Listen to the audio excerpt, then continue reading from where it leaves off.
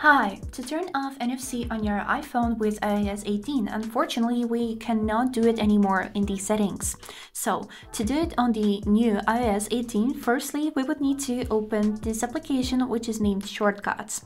If your phone is newer than iPhone 12, then you'll have this application pre-installed on your phone, and if not, you can easily find it in the App Store by entering word shortcuts. So after you have downloaded this application, open it, and here you will be on this tab which is named Shortcuts. But now we would need to switch to the automation, which is right here at the middle.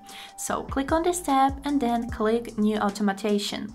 Here we would need to scroll down until you'll find this option which is named NFC. So we would need to click on it, and here click on this button Scan.